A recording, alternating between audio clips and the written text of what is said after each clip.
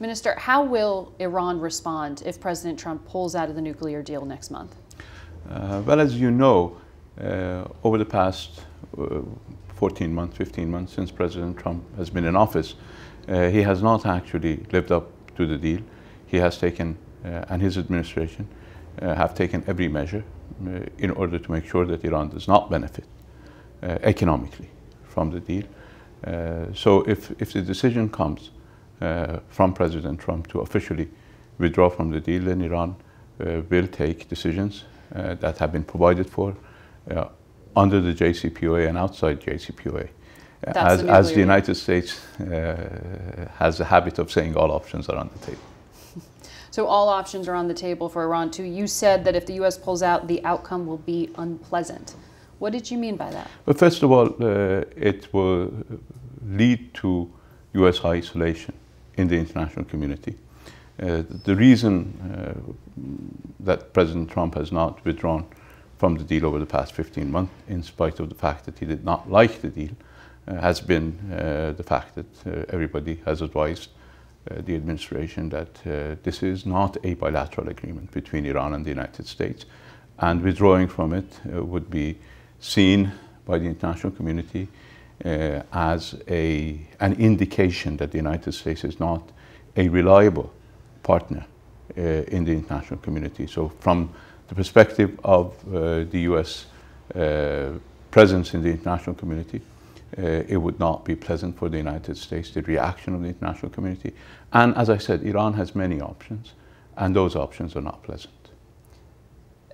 Not pleasant, but if the U.S. pulls out of the nuclear deal, will Iran continue to abide by its terms? Because as you say, there are other signatories to this: Russia, China, the European powers. Well, as I said, Iran has many options, but if the benefits of the deal for Iran start to diminish, then there is no reason for Iran to remain in the deal, because it's not acceptable for us to have a one-sided agreement.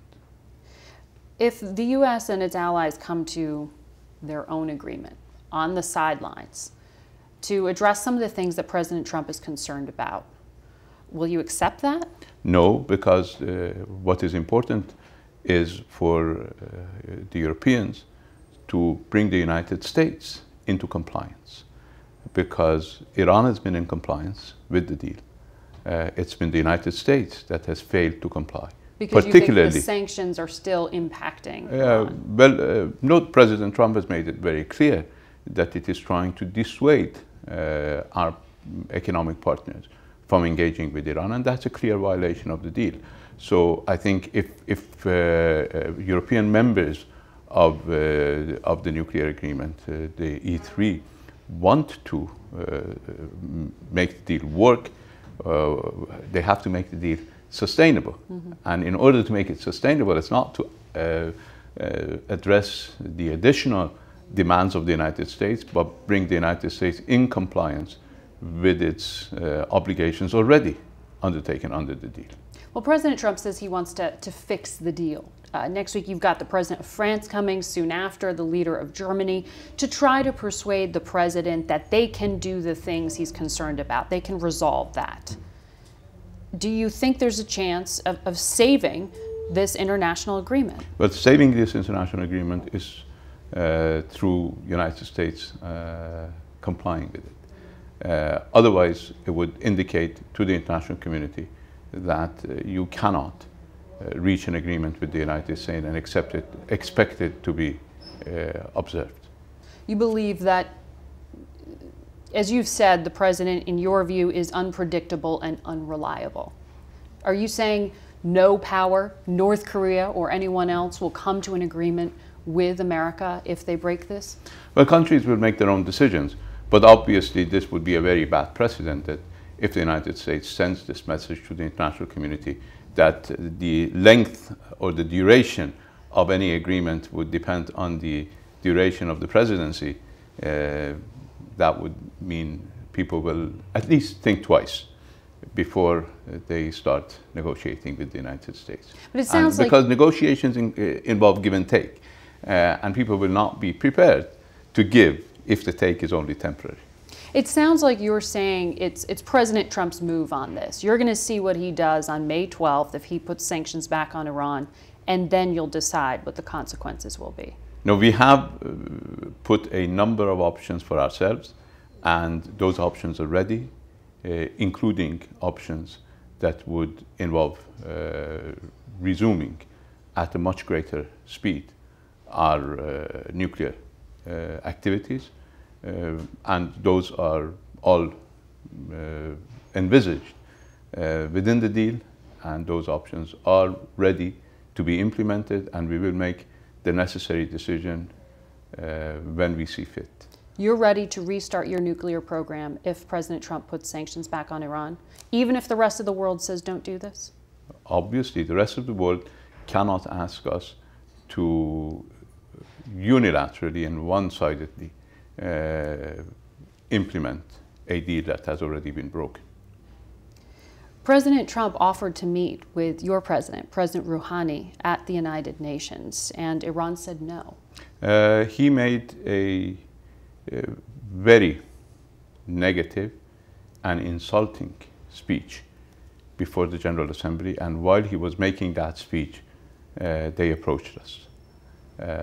And we believe that the first requirement for any bilateral meeting is mutual respect. And if the President is not prepared to provide that, exercise that mutual respect, then a meeting would not produce any positive results. Would you be open to a meeting between the two leaders now? I mean, they've got to hash out these disagreements about the nuclear deal. Well, we have possibilities within the nuclear agreement for our officials to meet, and they are meeting. We have to see whether they produce the necessary positive outcome. What does President Rouhani think of President Trump? You've got to ask him. Does he think he can trust him? Well, I think the international community has seen that the United States, and I do not want to personalize this, that seen the United States under this administration has not been in a mood to fulfill its obligations. So that makes the United States not very trustworthy. You're talking about the Trump administration. Well, CIA Director Mike Pompeo was a very harsh critic of this deal when he was in Congress.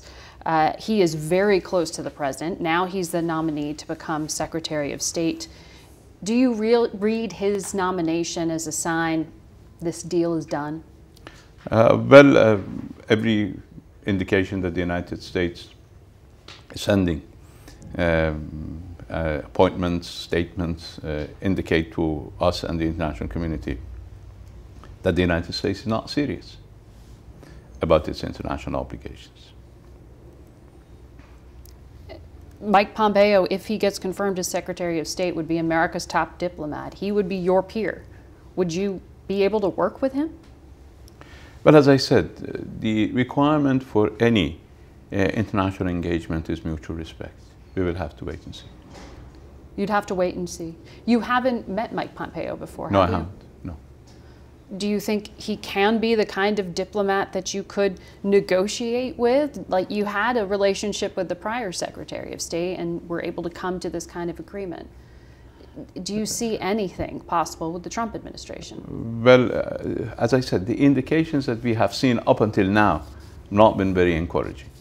We will have to wait to make a judgment on the new Secretary of State. Pompeo has spoken in the past about striking Iran. John Bolton, the president's new national security advisor, has said the goal should be regime change in your country. Do you think that as national security advisors, they're going to be honest brokers with the president, presenting him with these diplomatic options?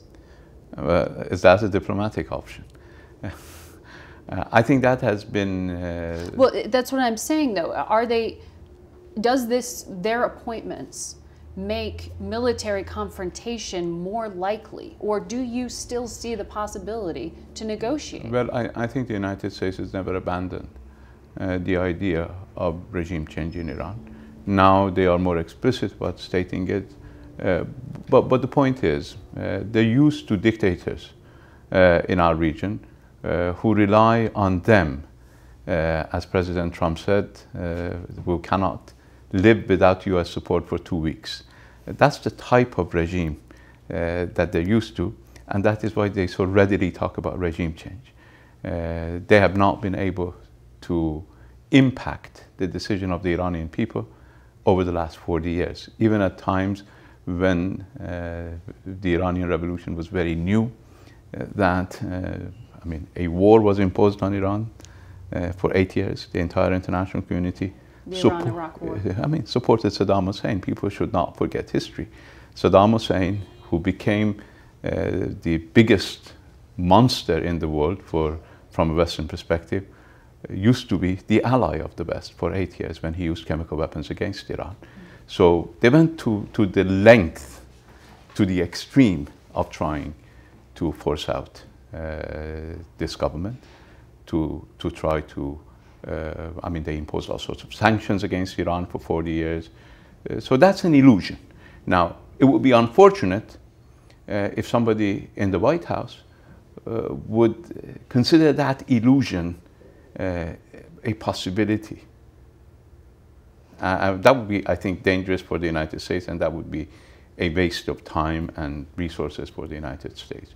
But since we depend on our people, since the Iranians have been the major source of our stability, of our strength, then we should not be worried about this.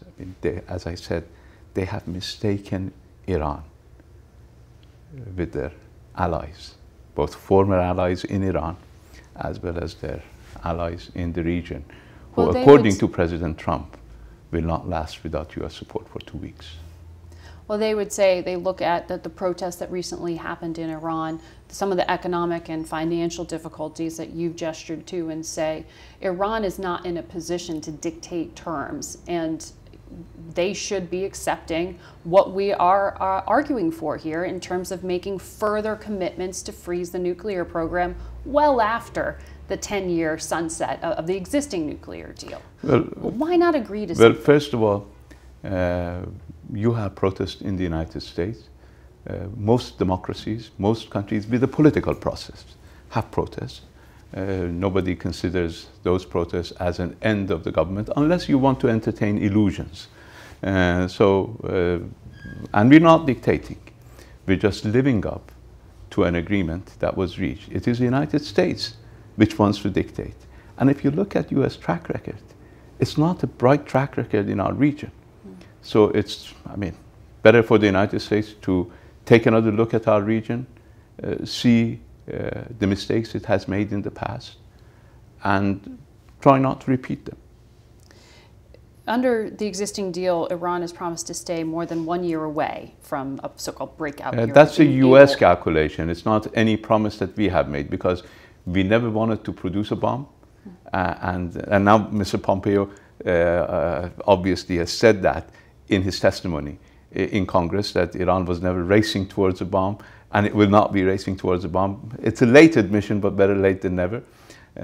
So for us, breakout was not an issue, because we were not planning to break out. But that was the basis for US calculations.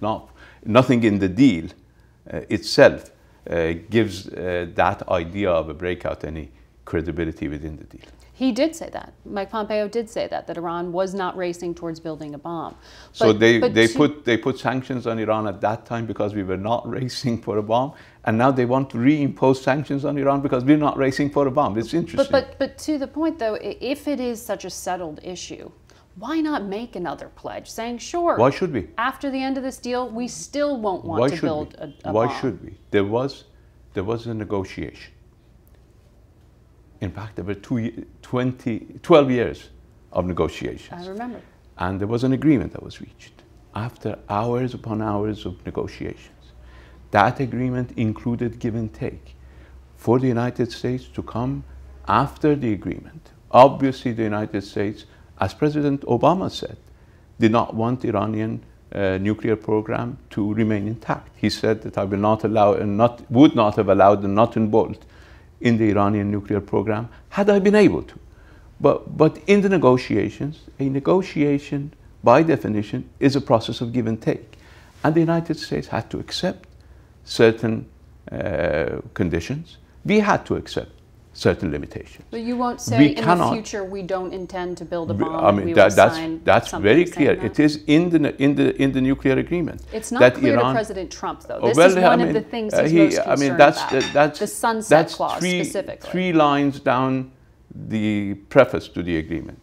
It says Iran commits itself never to develop a nuclear weapon. I mean, you don't need even to read the entire 150 pages of the deal. Just read the first 3 lines, and it's there. There is no sunset to the fact that Iran will never seek nuclear weapons. So I want to ask you about some of the prisoners in this country and in your country. There are about 5 Americans being held in Tehran, including a scholar from Princeton, an 81-year-old man who we've talked about, Bakr Namazi, who is of failing health. What are their conditions right now? Well, as you pointed out, there are many Iranian prisoners, both in the United States as well as people who, I mean, including a lady who had to give birth in an Australian prison because of a U.S. extradition request. Our judiciary is an independent organ, just what you would say about your courts, and we cannot have an impact on the decisions of our judiciary, but we have been trying to use our influence from a humanitarian perspective. First of all, in order to make sure that their health requirements are taken care of, as well as to see whether a humanitarian agreement can be reached. But would you agree to sit down with the Trump administration to talk about these prisoners? Well, it is important, as I said, for the administration to show the ability to engage in a respectful discourse. Well, they've said they've made an offer to Iran. We want to sit down and talk to you about these consular visits and these prisoners. It's not an offer, it's a demand. But before you make demands, the United States needs to learn how to treat other sovereign nations, particularly sovereign nations who do not depend on the United States for continued existence and who can live without U.S. support, not only for 2 weeks, but for 40 years. So you don't want to sit down and negotiate about this, but no, is there I didn't something say that. You'd want to see? I said the United States needs to approach this from a position of dealing with another sovereign government, and if that approach were to change, then the United States would see a different result. What does that mean? What do you want to see? Respect. How? Just respect. You do not engage in negotiations by exercising disrespect for a country, for its people, for its government, by openly making claims, including this illusion about regime change, then you do not leave much room for a genuine dialogue. So a prisoner swap in the future, like you had with the Obama administration, you don't see that happening again? Well, it is a possibility, certainly from a humanitarian perspective, but it requires a change of attitude. And a change of language from the president? And a change of language. That what you're looking for? Well, speaking of the president, in his speech before bombing Syria, President Trump said, "To Iran and to Russia, I ask, what kind of a nation wants to be associated with the mass murder of innocent men, women, and children?" Has Iran asked Bashar al-Assad to stop using chemical weapons in Syria? Well, let me first tell the president what kind of a nation wants to provide the airplanes that are bombing Yemeni children to smithereens, Yemeni cities and towns. The United States is not only providing the weapons, but according to Secretary of Defense, even engaged actively in what amounts to war crimes. As far as chemical weapons are concerned, Iran has been a victim of chemical weapons, so others talk about red lines, but we know they don't have red lines. These are just political. We were victims of chemical weapons, and now the record... During the Iran-Iraq war. During the Iran-Iraq war, and now the record is out that the United States not only stayed quiet, but even provided support. But will Iran stay quiet now about Syria using chemical weapons? Hold on. So we won't stay quiet, but the United States cannot say that they have a red line. We have rejected the use of chemical weapons, regardless of the victims or culprits, regardless of the victims or perpetrators.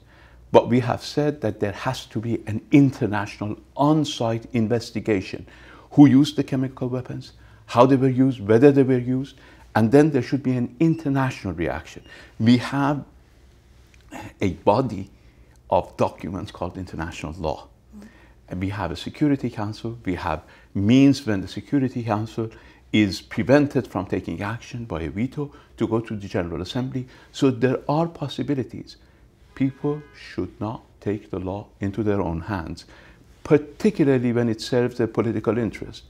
It is interesting when the United States claims to be defending international law against the use of chemical weapons, and at other times supporting violations of other humanitarian law principles. So what is important is to have one standard, a single standard, and that is what we say. We condemn the use of chemical weapons.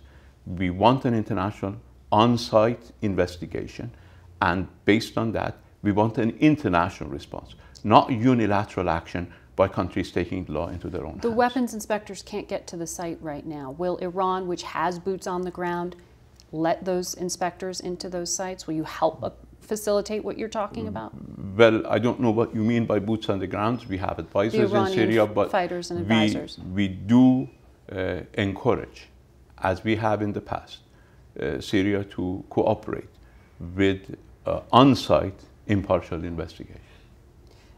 Has Iran talked to Bashar al-Assad about using chemical weapons and say, don't do this? Our position on the use of chemical weapons is crystal clear for everybody.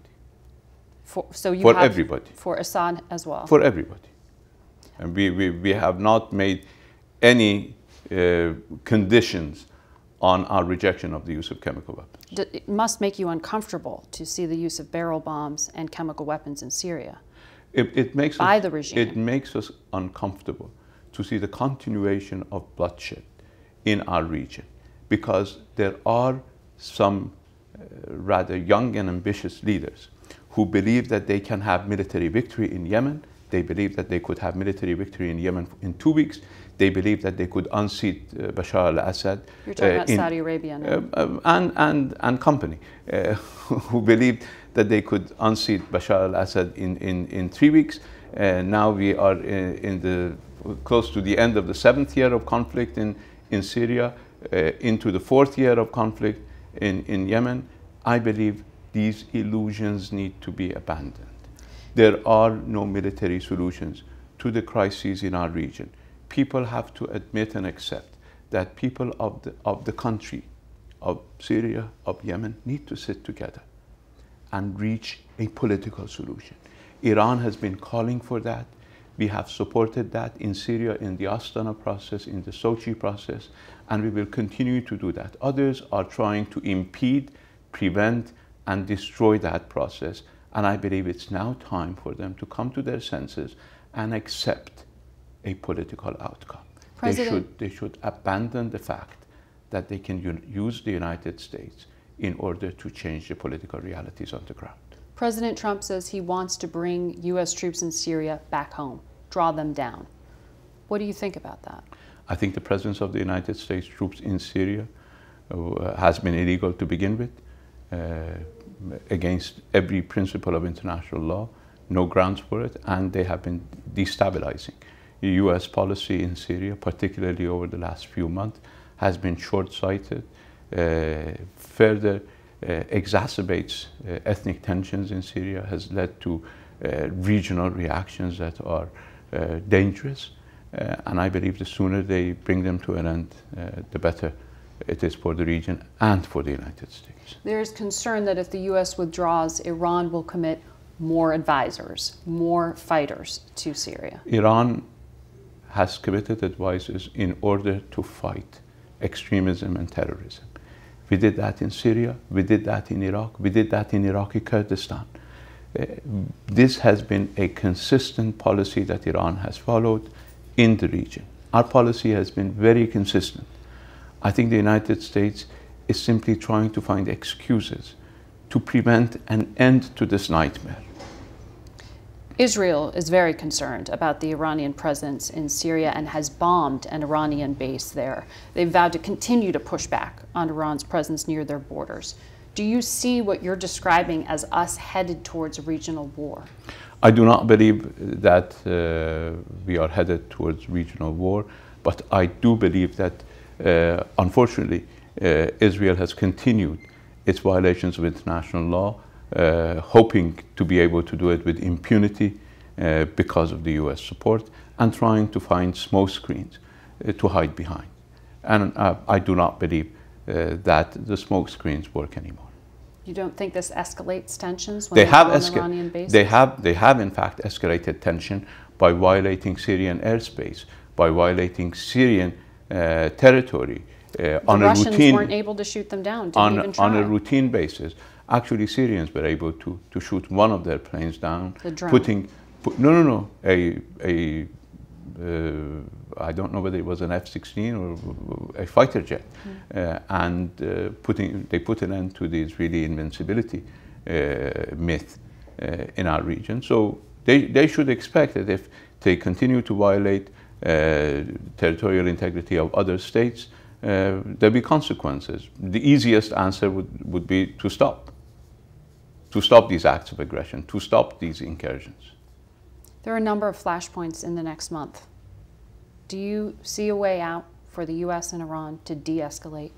I think what the US has followed in the region, including one of the flashpoints, which would be the opening of the embassy in Jerusalem, is an affront to the entire Muslim world, is an affront to international law, and I believe the United States would be much better served if they followed a wiser, more prudent policy in our region. Minister Zarif, thank you for your time. Good to be with you again.